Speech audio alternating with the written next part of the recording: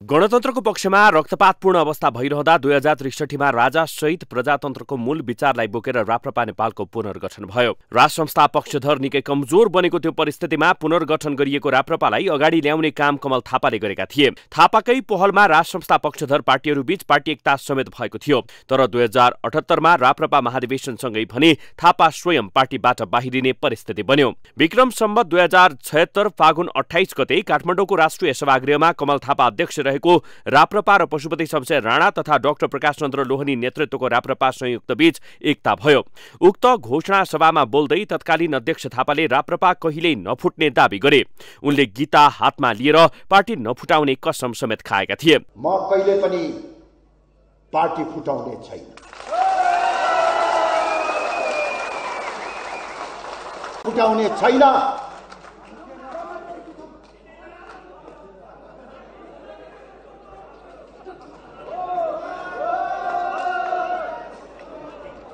तपाईहरुलाई विश्वास लागेन मैले गीता ल्याएको छु।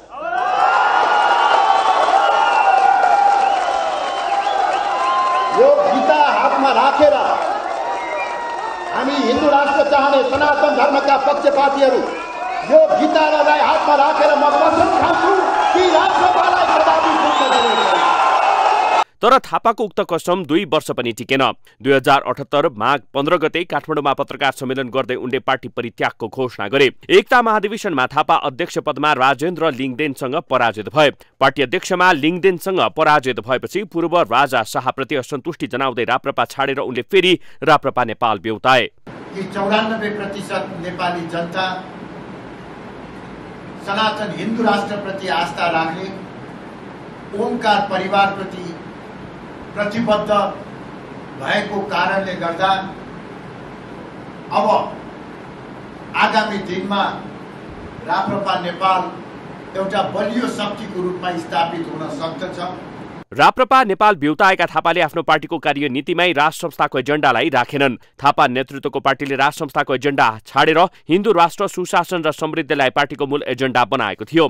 तर यसबीचमा भएका स्थानीय, प्रदेश र संघीय चुनावमा राप्रपा नेपालले कतै जित्न सकेन। 2079 मंसिरमा भएको संघीय चुनावमा देशैभरबाट समानुपातिकतर्फ राप्रपा नेपाललाई करिब 11,000 मत मात्रै प्राप्त भयो।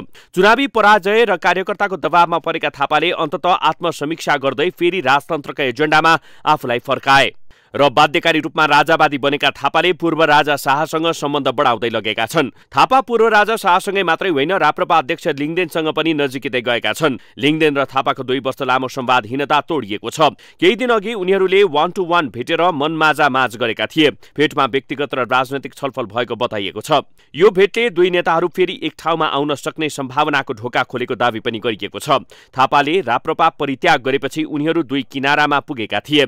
यदाकदा कार्यक्रमहरू जम्का भेट भए पनि दुई नेताको छुट्टा छुट्टै भेट भने भएको थिएन। तर अहिले आएर उनीहरू एक अर्काप्रति नरम देखिएका छन्। लिङदेन र थापा बीचको असली राजावादी भन्ने प्रतिस्पर्धा देखिए पनि दुवै नेता आपसी सहकार्यका निम्ति भने उदार देखिएका छन्। दुई नेता बीचको भेटवार्तामा राजतन्त्र पुनर्स्थापनाका लागि सडक संघर्षमा सहकार्य गर्ने विषयमा छलफल भएको बताइएको छ। राप्रपा नेपाललाई कहीँ पनि पुर्याउन नसक्ने देखेपछि थापा राप्रपासँग एकताका निम्ति इच्छुक बनेका हुन्। लिङदेन चाहिँ पर्ख र हेरको अवस्थामा रहेको बताइएको छ। थापालाई भेट्याउँदा फेरि पार्टीमा अर्को विग्रह र गुटबन्दी पैदा हुन सक्ने उनको चिन्ता छ। नेताको कामप्रति वाक्क भएर कहिले 100 वटा राजा भन्दा एउटै राजा ठिक भन्दै व्यङ्ग्य कस्न थालेपछि पूर्व राजा शाहको सक्रियता पनि बढ्दछ। नागरिकले नेताको विकल्प खोज्न थालेसँगै लोकतन्त्रपछि साधारण नागरिकको हैसियतमा पुगेका पूर्व राजाले सामाजिक र धार्मिक गतिविधिका नाममा देश दौडालाई तीव्रता दिएका छन्। पूर्व राजा शाह राजनैतिक दलका कारण देश बिग्रिएको सन्देश प्रवाह गर्दै विद्यमान संकटको फाइदा उठाउने कोसिस गरिरहेका छन्। मुलुक जर्जर स्थितिमा पुगेको दावी गरिरहेका उनी मुलुकको शासन प्रणाली र राजनीतिक प्रणालीमा समेत व्यङ्ग्य कसिरहेका छन्। देशमा विषम परिस्थिति बढ्दै जान्छ र त्यस्तो व्यथितिबाट आम जनतामा आक्रोश उत्पन्न हुन्छ भन्ने त्यतिखेरको आकलन हो। बितेका 15 वर्ष पछि आज त्यो असन्तोष, चासो, चिन्ता, आक्रोश सर्वत्र छताछुल्ल छ। मुलुकको राजनैतिक व्यवस्थामाथि खरो पेश हुन थालेका उनलाई राजावादी दलहरूले समेत केही भरथेक भने गरिरहेका छन्। संवैधानिक राजाको आवश्यकता रहेको भन्दै राजावादी दलहरूले अहिलेको व्यवस्था थप लामो समय नजाने दावा गरिरहेका छन्। राजनैतिक दल हो भन्ने गणतन्त्रको सम्भावक हो भन्नेहरूले कोर्स करेक्सन गर्न तयार हुनु पर्यो, नयाँ सम्झौताको लागि तयार हुनु पर्यो। राप्रपाले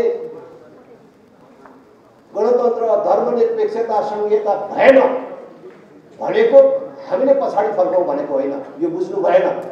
हामीले पछाडि फर्कने कुरा गरेको होइन, तर यही बसिराख्न पनि सकिन्न। अब देशले यो धान्न सक्दैन, देश यही बसिराख्न सक्दैन। अब हिजोका पनि राम्रा आजका पनि राम्रा कुराहरू समेटेर अब नयाँ सम्झौतामा जानु पर्यो र हामीले नयाँ बाटो तयार गर्नु पर्यो र अगाडि जानु पर्यो भनेर राप्रपाले भने।